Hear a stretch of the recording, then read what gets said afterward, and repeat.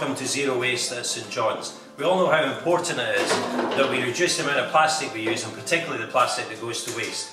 We'd like to show you the process that we use to recycle plastic milk cartons made from HDPE, that's high density polyethylene.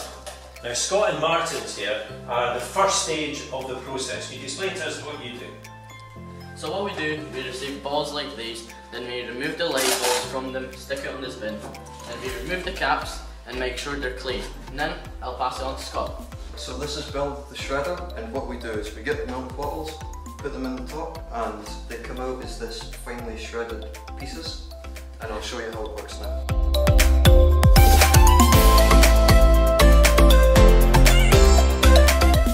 Thank you for watching the first stage in our process. Next time we'll be showing you what we can do with these simple flakes to develop them into materials in a useful form, and then eventually into a whole range of successful products.